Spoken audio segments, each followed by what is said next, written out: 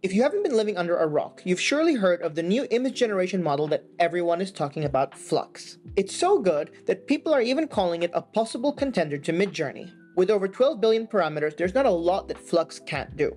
Or can it? If you've been using FLUX a lot, you may have started to realize there are certain limitations with what it can generate, particularly when referring to art styles, famous personalities, and other types of images that it refuses to produce. Probably initially done as a security measure, these lockdowns can severely limit the creativity that can be achieved with FLUX.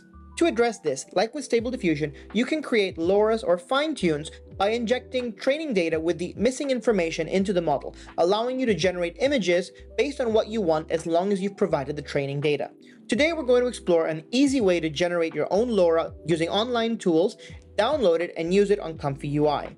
If you're interested in creating a LoRa on your own hardware using one of the tools like Simple Tuner or AI Toolkit, please let me know in the comment section below and I will create a video specifically for that for advanced users. However, today's video is meant to be broad, easy to understand, and explain concepts for everybody. Now, before we begin, let's have a quick refresher on what is the difference between a LoRa and a fine-tune. Both are different techniques to customize and train models. In both situations, you'll need to prepare a set of images with the subject, art style, or concept that you're training. Ideally, have some captions that explain what's happening in those images and run them through a training software.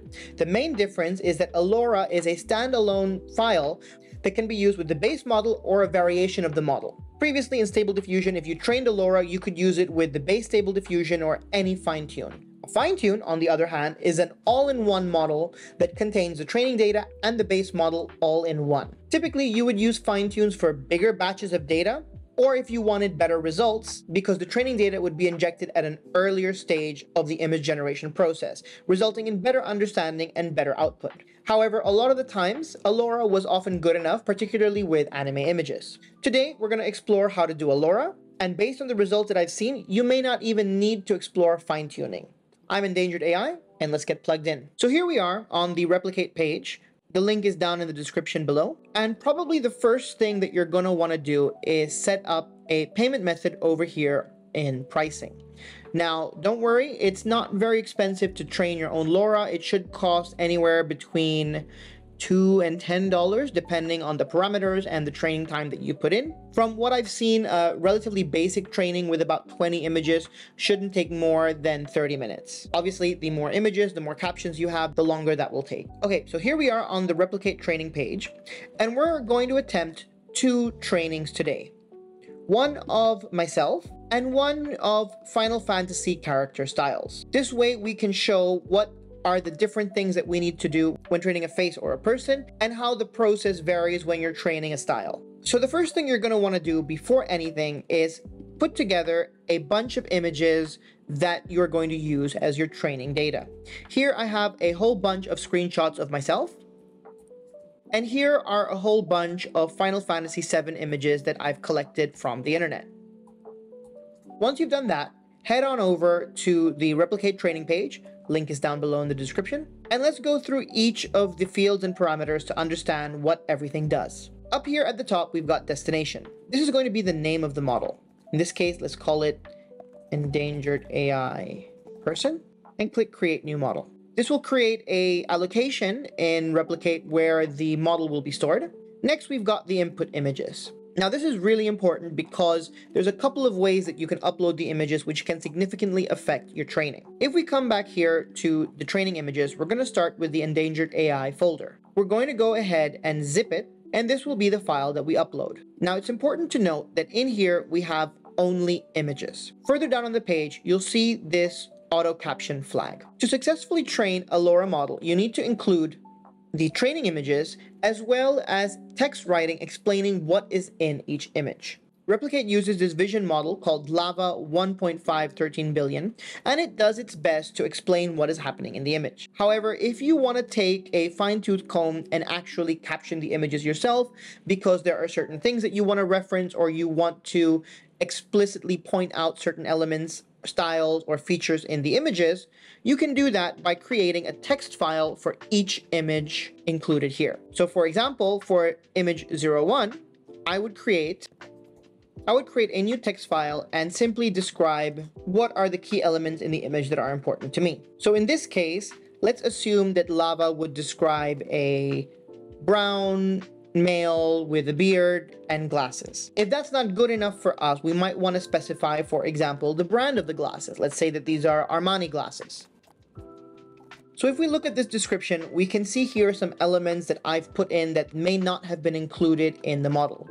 For example, I've specified the brand of the glasses, and I've also specified a light beard. While the lava model may pick up on the beard, it may not describe it in the way that we want. Let's say, for example, in our training images, we have different lengths of beard, and we want to be able to specify that length in the model when we're doing the inference. This is the opportunity to do that. Once you've done that, you go ahead and save the file as the exact same name as the image file. In this case, it will be 01.txt. That way, when we zip everything together and we upload it to the trainer, it knows which caption belongs to which image. However, for today, we're just going to use the auto captioning, but I wanted to explain what the manual captioning process is like in case you wanted to try it out. So if we come back here and we grab our zip file, let's go ahead and upload it.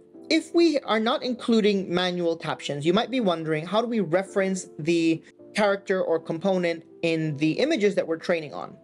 This is where trigger word comes in. This is effectively what token are you assigning to the primary element of the image. In this case, it's a person. So we will just use XEAIX. Typically, you want to use something that is not typically found in the English language, so it doesn't conflict with any other concepts that exist within the model.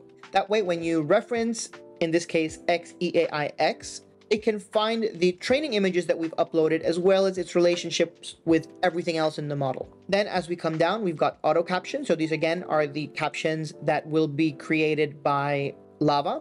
Now, if you're not captioning manually, that doesn't mean you don't have control over how the captions appear, as there's also this auto caption prefix and suffix. And this is an opportunity, again, for you to add specific elements that are present across all images that you want the model to train upon.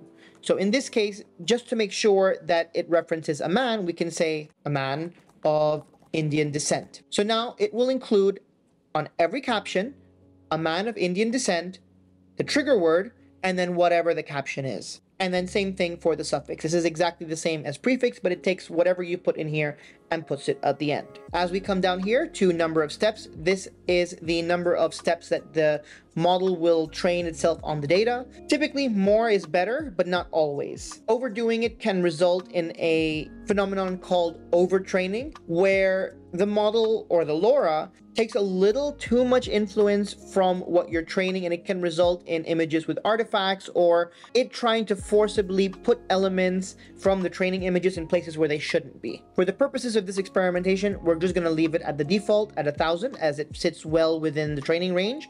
However, as I said, depending on the result of your training, you may want to come back and increase the steps if you feel it's not picked up the concepts aggressively enough, or reduce it if you're seeing too much artifacting coming in from the training images. Learning rate, this is how much the model learns at each step. And again, you can mess around with this in conjunction with the steps. You might want to, for example, increase the learning rate but decrease the number of steps, or vice versa. These can have different results in what the model finally outputs. And again, some experimentation will be required to see how these parameters affect the final model. And finally, we have here LoRa rank.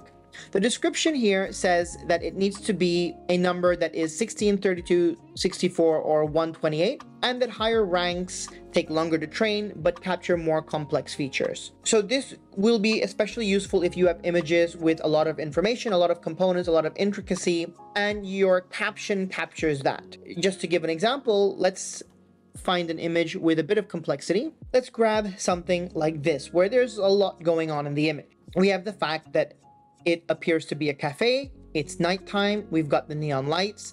Then we've got the things happening inside the cafe, where we've got a person, we've got the furniture, which appears to be this kind of garden furniture style.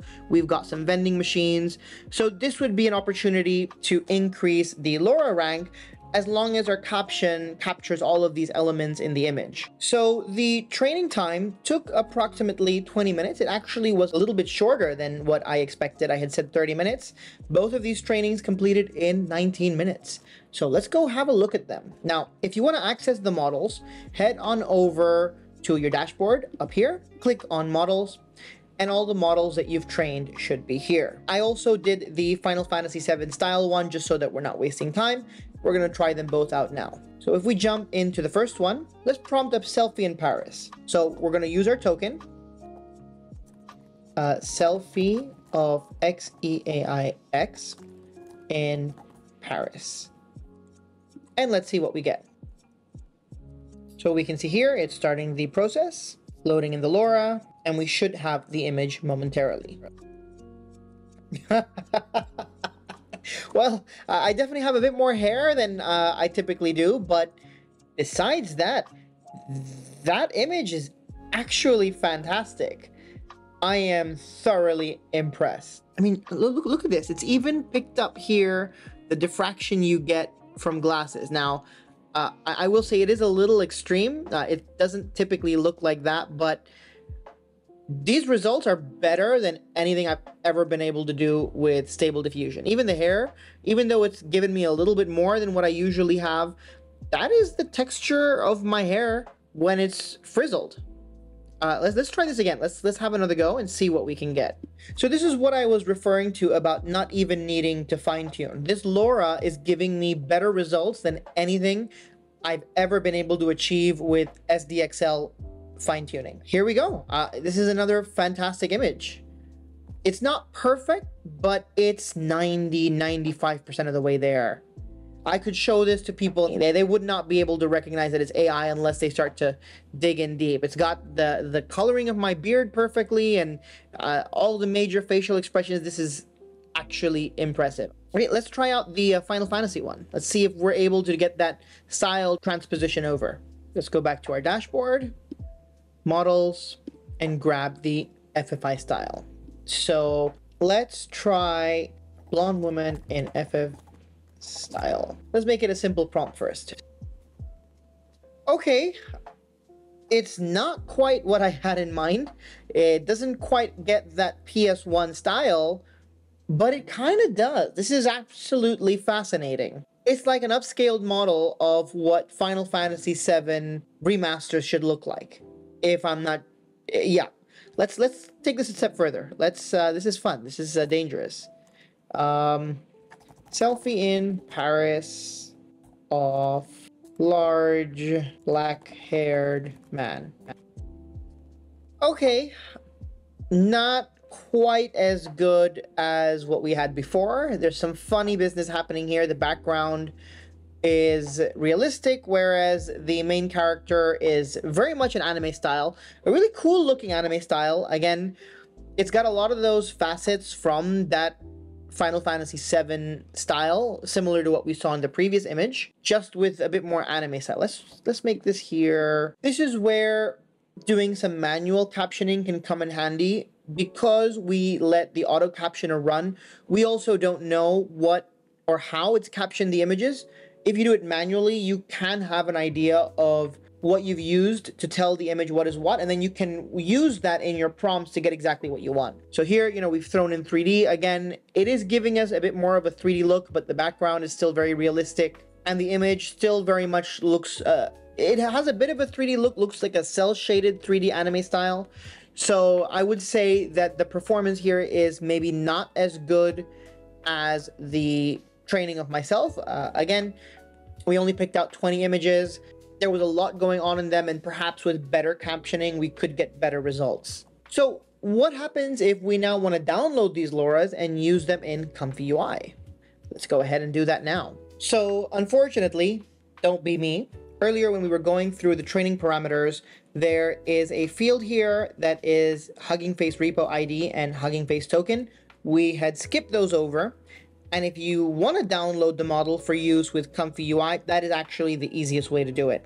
So if you want to do it the way that you would do it, head on over to Hugging Face, log in, head on over to the top right menu, click on New Model, and go ahead and create the model here. In this case, we are going to do AI